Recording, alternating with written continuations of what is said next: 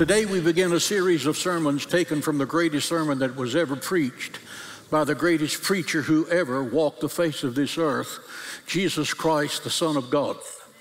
The Sermon on the Mount represents the moral principles of the kingdom of God. The Sermon on the Mount was not a call to sinners. It was a call to those who professed Christ. And Christ is saying, these are the attributes I want you to demonstrate to the world from now on. Matthew 5, 6, and 7 is the constitution and bylaws of the New Testament church. Why do we need this teaching in America? We need this teaching because something is seriously wrong in our nation when we are offended by everything but sin.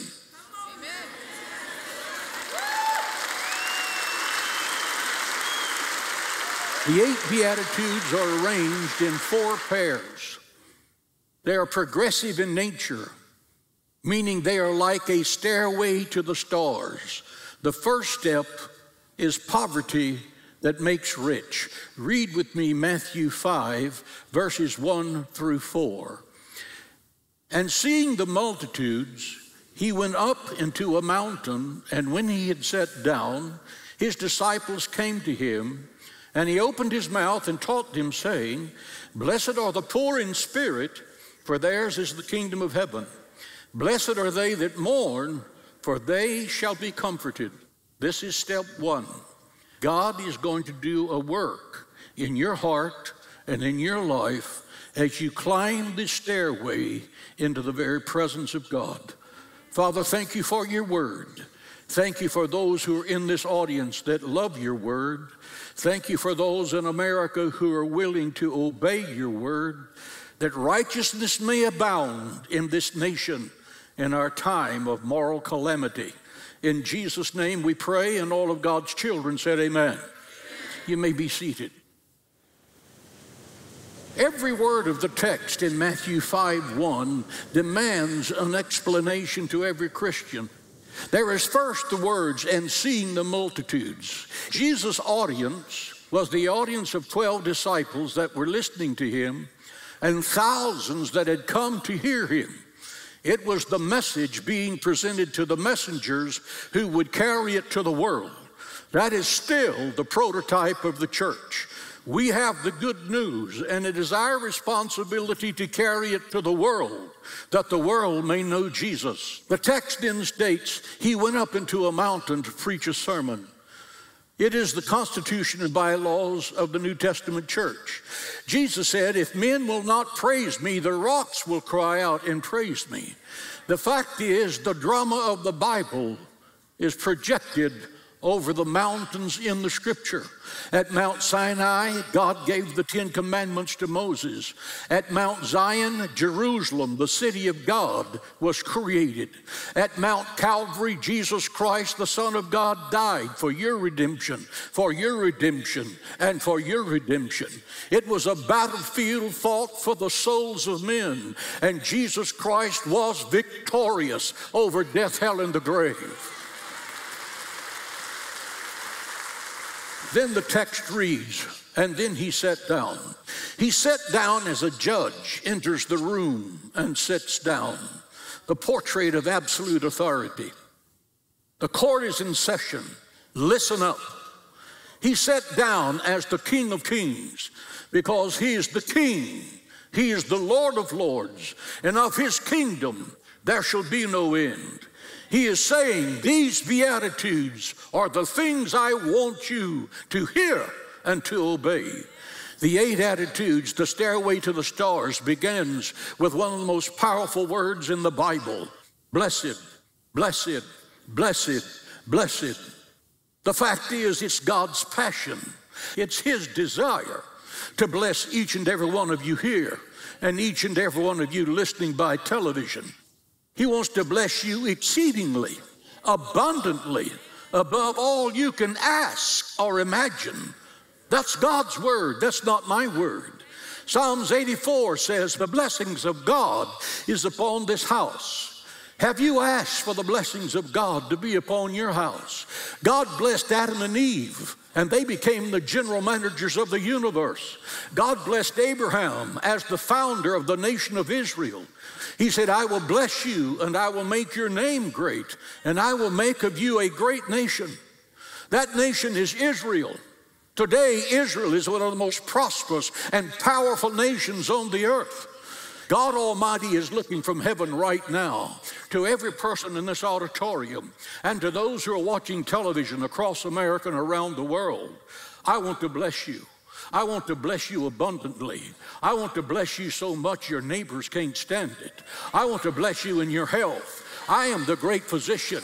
I want to bless you in your finances. For all the gold and the silver in the world are mine, saith the Lord. I want to bless you in your family relationships where you love one another as I have loved you. I want to bless you, your children, and your children's children. I want to tell you something. Look at my children. God has blessed those children because we have taught them how to receive the blessing of God. I want to bless you with peace that surpasses understanding. I want to bless you with joy that's unspeakable and full of glory. I want to give to you a hope that will guarantee success in your future. I want you to have victory over the world, the flesh, and the devil. You are my child. Be blessed. Be abundantly blessed. Give the Lord praise in the house. Hello, fathers. You are the high priest of your house. Ephesians 6:4 says, you fathers, train your children in the fear and the admonition of the Lord. It's not the mother's role to train the children. It's the father's role to train the children. One of the great tragedies of America is the absentee father from the American home, where children never knew their father. They never heard him pray. They never heard him establish the pattern of righteousness that brings true prosperity. The fact is that Jacob blessed his 12 sons with a priestly blessing, and every word he spoke over those boys controlled the future of Israel for almost 1,000 years. Think about that kind of power. Let's take the first step in the stairway. Poverty that makes rich. Sounds strange, doesn't it? The Bible says, blessed are the poor in spirit, for theirs is the kingdom of heaven. What is the poor in spirit? It's the opposite of the defiant attitude that refuses to bow to God, that says like Pharaoh, who is the Lord that I should obey him? And my friends, that's the attitude of many millions of Americans right now. Who is God that we should recognize him, that we should honor him, that we would want his 10 commandments in our schools, that we would honor him in our schools? Pharaoh found out who God was when the death angel swept through Egypt and killed the firstborn in every home. When God sent the 10 plagues that crushed the Egyptian economy forever, then he turned the river Nile into blood. There was blood in Pharaoh's bathtub, in his kitchen, because it was everywhere. All water turned to blood. He drowned the Egyptian army in the Red Sea. The God of heaven is not a cosmic cop. He is Almighty God. He has all power. He is in control of what's going on. We just need to ask him. What is the perfect portrait of being humble in spirit?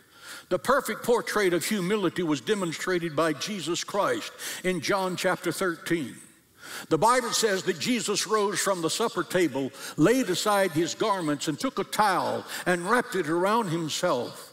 Then he kneeled and he poured water into a basin and began to wash the dirty, stinking feet of his disciples. Why didn't one of the disciples wash the feet? They didn't wash the feet because Jesus was the only one spiritually strong enough to do that. They were spiritually too insipidly weak to do the humble thing. They were full of themselves. Their pompous ego was their master. They were concerned about sitting at the right hand of the master in the kingdom that was to come. They even had their mothers lobbying Jesus for them. Jesus looked at those mothers and said, you don't know what you're asking. Everyone who follows me is going to get killed. Suddenly, they weren't quite so interested. This portrait screams the message of the 21st century in America. It says, crucify your pride. Crucify your vanity. Crucify your ego, or you will never be a part of the kingdom of God. All of your righteousness is as filthy rags. Look at the text. It says the first step in the stairway to the stars is humility. Humility. It's a word lost to this generation. Being gracious, being willing to be a servant. Except you become as a little child, you will not enter the kingdom of God. What is the reward for taking this first step? For theirs is the kingdom of heaven. Say that with me. For theirs is the kingdom of heaven. Listen, the kingdom of heaven is not yours when you die. The kingdom of heaven is yours right now. It's yours right now. When you practice the principles of righteousness, you have the supernatural power and authority of the kingdom of God at your disposal to be victorious and prosper in every dimension of your life right now. As the world around us seems to take a very dark turn, you might ask yourself, is it possible to prosper in every area of life, even in such perilous times? The answer is yes. Are you trusting Him to lead the way and show you what steps to take next? In Him, you have the ability to prosper. To help you grow in your faith and learn how to trust the Lord through your storms, we want to send you a copy of our inspiring 100-day devotional titled Stormproof and a set of Stormproof magnetic bookmarks. This invaluable resource is our gift to you for your support of any amount. For your generous donation of $150 or more, we'll also send you our Stormproof Journal and a bundle of 100 uplifting scripture postcards aligned with the themes of the Stormproof devotional. To carry these treasures and more, we're pleased to include our stylish anchored tote bag. When you fill your mind with the Word, the enemy can no longer control you because your mind is set on things not of this world. Call the number on screen or go to jhm.org/storm. These Beatitudes, this stairway to the stars, this 8 steps of sequential supernatural logic. The first step is emptying of yourself. Well, the following steps are a manifestation of its fullness. You cannot be filled until you are first emptied. You cannot be filled with new wine and be partially filled with old wine. The old wine has to be poured out to the last drop. You can't read the Bible with any success with a copy of Playboy magazine on your desk. Seek ye first the kingdom of God and His righteousness, and all of these things shall be given unto you. There are always 2 sides to the gospel. There's first the pulling down, and next the rising up. Remember the words of Simeon, the New Testament prophet who dedicated Jesus when he was brought to the temple by his mother Mary. He lifted Jesus up and said, "This child is set for the fall and the rising again of many." The fall and the rising again. The fall comes before the rising. Fact, the conviction of sin comes before conversion. The gospel of Jesus Christ condemns before it releases and exalts. God Almighty purges you before He promotes you. Jesus was crucified for our sins before the resurrection. Are you going through a great trial right now? Are you going through an unspeakable trial right now? Those of you watching the television, can you answer that question? Has your heart been broken? Have your dreams been crushed? Listen to me. Hold on. Hold on. Hold on. You're the next in line for a glorious promotion that will bless you the rest of your life. You're getting ready to go from the pit to the palace. Listen, being poor in spirit does not mean you suppress your personality and let people run over you. Write that down. This humble yet aggressive behavior is seen multiple times in the Bible. There's 'The situation that Israel has been in captivity from the Midianites for 7 years. The Midianites were vicious. Gideon is out behind the barn harvesting his wheat. He's hiding because if the Midianites see him, they'll steal the wheat and he'll starve. The angel of the Lord comes to this coward hiding behind the barn and says, "Hail, Gideon, you mighty man of valor. Get out from behind this barn and go do something." And Gideon and the angel have a discourse that lasts for about 3 chapters. But it ends up with Gideon becoming super aggressive. He organized an army that God reduced down to 300 to go into combat against an army of tens of thousands. They had a trumpet to blow and a pitcher. And with all of that racket, they charged, and the Midianites fought each other and destroyed each other, and they became the victors. God can use you if you're just willing to be used. The angel of the Lord comes to him and says, "Hail, Gideon, you mighty man of valor. Blessed are the poor in spirit." We find humility, yet we find divine confidence in Jesus Christ. Listen to what Jesus Christ said. The creator of heaven and earth, who has all power, who could have crushed the earth with a simple statement.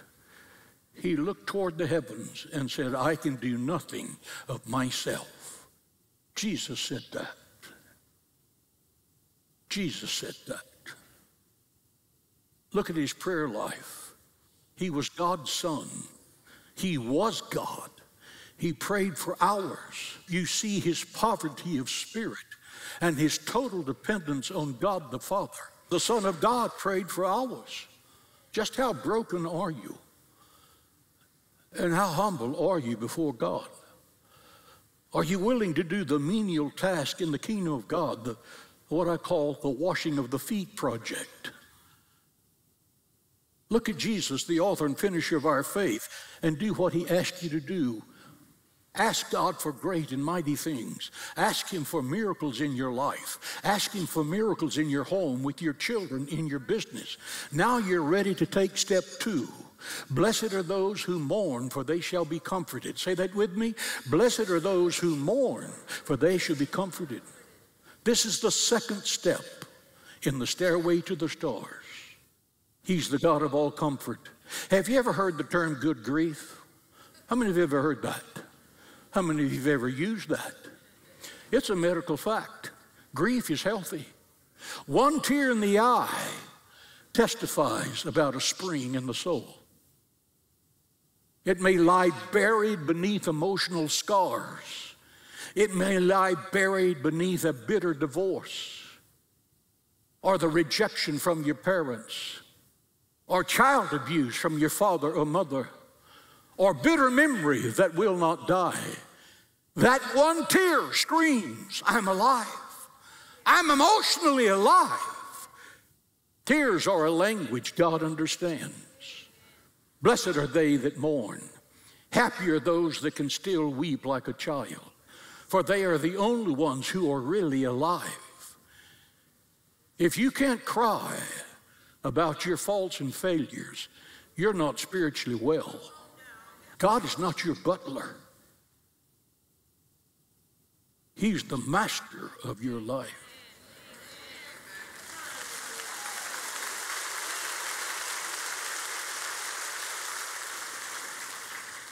When Matthew was 9 years old, he called me into his bedroom at night.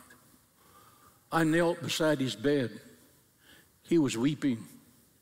He said, "Dad, I've said some things today that I know must have offended the Lord. Would you pray with me that God would forgive me?" I knelt beside his bed for prayer. I left his room, walked down the hall, and said to the Lord, "Except you become as a little child, you shall not enter the kingdom of God. Don't ever let my heart, my soul be affected by this dog-eat-dog world. Don't let me get jaded and cold and calloused and cynical. Don't let my heart get past the portal of tender feelings toward you or people who are suffering. What about you? Paul tells us of people whose conscience is seared with a hot iron. 1 Timothy 4. They live in hypocrisy, and it does not pain their hearts. Remember the story of Father Damien. He went to be a missionary to the lepers in the island just off the island of Hawaii. For 13 years he lived with those lepers in their Gethsemane. For 13 years he was their teacher, their companion, their friend. At last the dreaded disease laid hold of him. At first he was not aware of it, but one morning he happened to spill hot boiling water on his foot, and there was absolutely no pain. The loss of feeling informed him that the leprosy had consumed his body, and he himself was slowly dying. Listen to me. There's a far greater loss than that of physical sensitivity. It is the loss of your spiritual sensitivity toward God. When you can get to the place you can sin and your conscience no longer hurts you, you're dying. Your conscience is seared with a hot iron. You lie, but there's no pain of conscience. You use God's name in vain. There's no pain of conscience. Your world's attitude is, so what?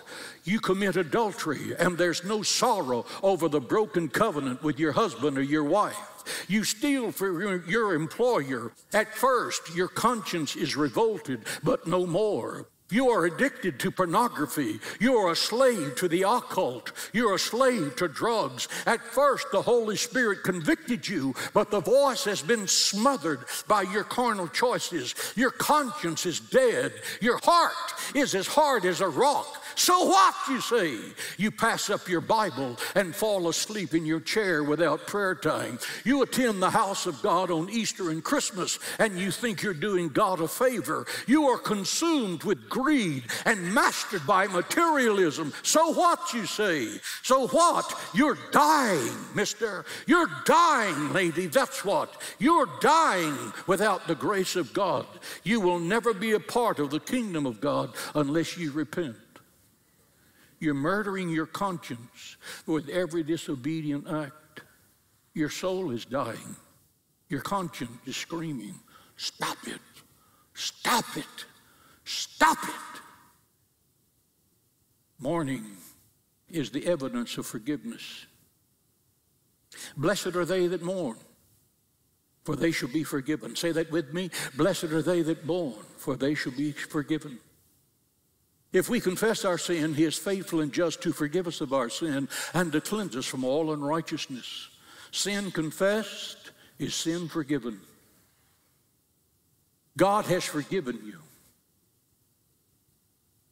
In my life as a pastor, there are people who ask God for forgiveness and then refuse to believe that God could do it. My dear friend, all that God wants you to do is say, I'm sorry for my sin. And he has the angels of God to wash that off your record. It's buried instantly in the deepest sea, never to be remembered anymore. If God has forgotten it, you forget it. You forget it. Peter is at the fireplace in Pilate's judgment hall. He denied Jesus Christ 3 times. Think about it. He denied the Lord. The Bible says, if you deny me before men, I will deny you before my Father and his angels in the kingdom of God. Peter's soul is literally hanging by a thread. The Bible says he went out and wept bitterly. He mourned. On the resurrection morning, what was the first thing Jesus said to his disciples? Go tell Peter he's forgiven. He didn't say, go tell that loudmouth I'm going to give him a second chance. He said, Peter is forgiven. Think about that. Mourning is natural. The Bible says about the different kinds of mourning. But mourning is a sign that healing has taken its place. Mourning is the road to repentance.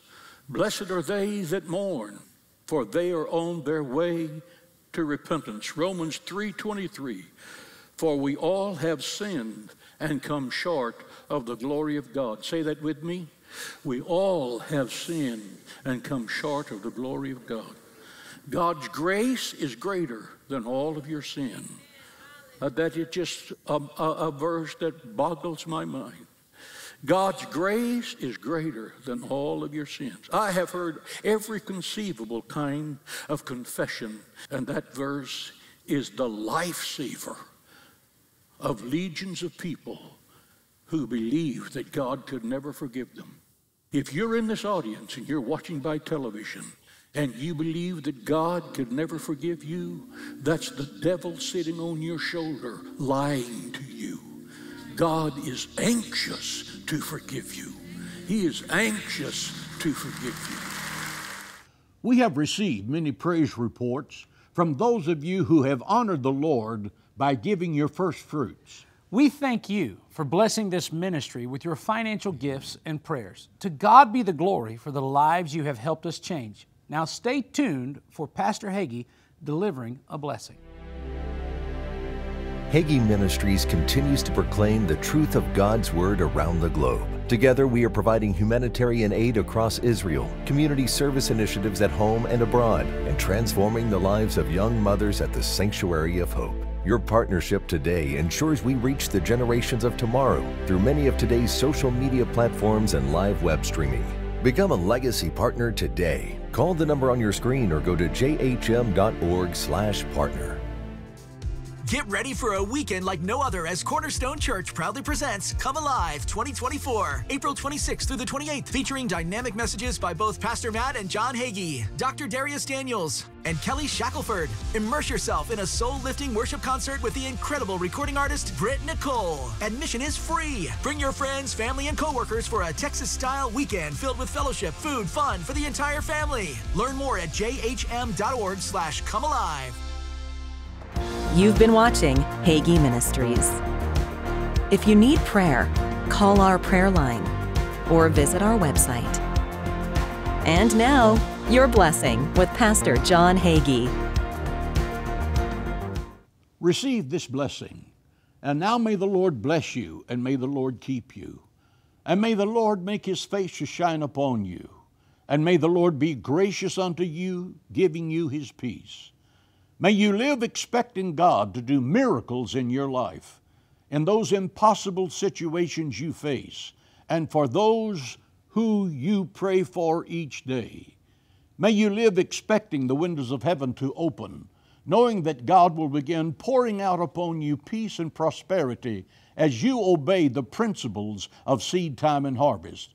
In the authority of Jesus' name and in the power of God's Word, we release this anointing on you to receive the abundance of God today. We give him praise and glory. Amen and amen.